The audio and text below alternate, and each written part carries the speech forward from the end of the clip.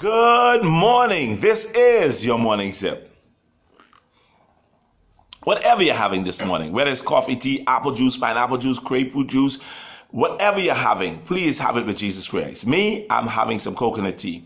Today you'll find me back in the book of 1 Thessalonians chapter 5 again today, because the Holy Spirit ministered to me and wanted me to share something today with someone out there. This word is for you today, and hold on to it. Whatever belongs to you, you take it and you run with it and go and share.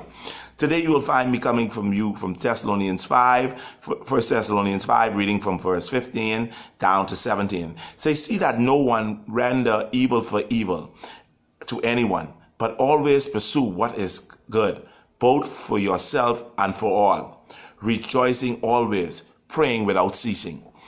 Now, I know sometimes persons rub us wrong in life. They do some things to us. They slander our name, they set snares for us, they rob us, they cheat us, they do all kind of things, and sometimes they go out there, and the level of hatred they have for us, we want to retaliate and we want to hate back. But God says to us that we must not render evil for evil. I know, and it's hard because this is ministers to me too today. That most of the messages I share minister also with me.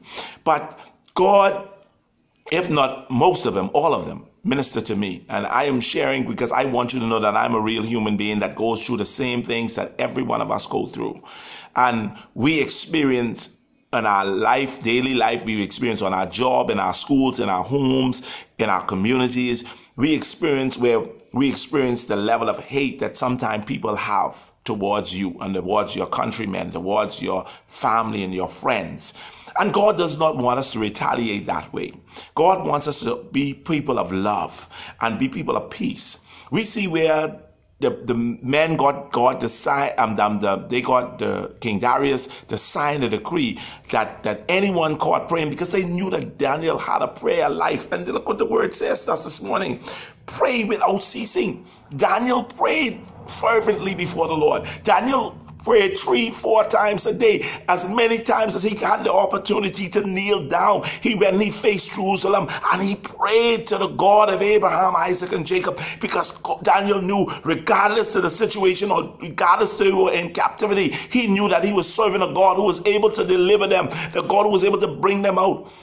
And although he knew that he had a lot of people envious of him and jealous of him because of his position, and was trying to underline and malign his name and destroy him, and they even got the king to sign a decree that if he is caught praying, he would be cast into the lion's den. But Daniel continued to pray. He never stopped praying. If I was to tell you today, dare not allow your light to go out. Continue to have a strong prayer life. Although the enemy is fighting you, although the enemy is doing all kinds of things to you, hold on to that which is good. Keep a good, strong prayer life with your Lord and Savior Jesus Christ. And as you keep a strong prayer life, you would watch God diminish the mountains. The mountains will become a flat plain. Those persons that the Egyptians you see today, you would see them no more, because God will fight your battles. God will keep you safe in the eye of the storm. Although they try to break you down, although they try to pull you down, although they try to muddy your name, God will keep you. He will sustain you.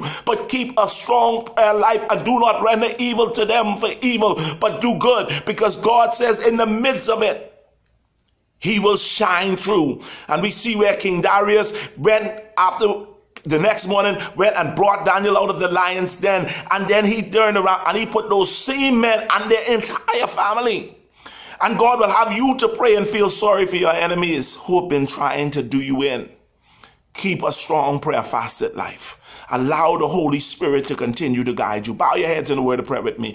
Gracious and eternal Father God, we thank you for your word this morning. We thank you for your word that we need to pray without ceasing, oh God. Keeping a strong prayer life before you, oh God, allowing your Holy Spirit to guide us. Father God, I pray for that soul that came to know you on the souls that came to know you on last night. Father God, I pray that you continue to strengthen those young men, Father God. Help them to walk in the light, Father God. Richard, you are in the light, oh God. And Father God, may you continue to be a fence all around them and their families. We pray for the souls that are coming to know you this morning, that are coming to know you within the course of this day, oh God. Father God, continue to strengthen them. In the name of Jesus the Christ, Father God, give them a strong prayer fasted life. in the name of Jesus the Christ. Amen. Today you could go and you could share this in your WhatsApp group, share it with your family, share it with your friends. Tell them they could subscribe to our YouTube channel, which is called Uncle Irv's Morning Sip. May God bless you. And that Uncle Irv is URV''S. May God bless you. Go and have a beautiful day. May God strengthen you. This is your Morning Sip. God bless you all.